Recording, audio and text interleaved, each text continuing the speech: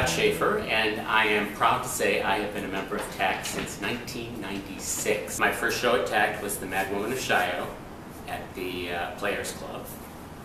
My favorite thing about this company is that it is not just a theater company.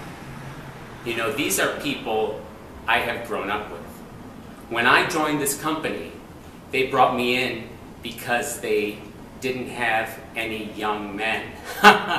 And obviously now I'm Pops. I'm not the young kid anymore. So I have grown up with many of these people. And in the theater, you don't get the opportunity to grow up on stage with people over so many years, and I think that's really unique. TACT is important because we do things no other company can do.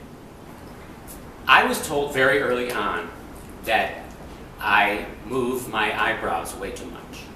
So for years, I'm kind of over it now, but for years, I put tape on my forehead, and I would go through my lines and try to say them without crinkling the tape. You know, crinkle, crinkle, crinkle. So that was probably the weirdest warm-up I ever did. But the hardest thing I ever had to learn to do was tap dance.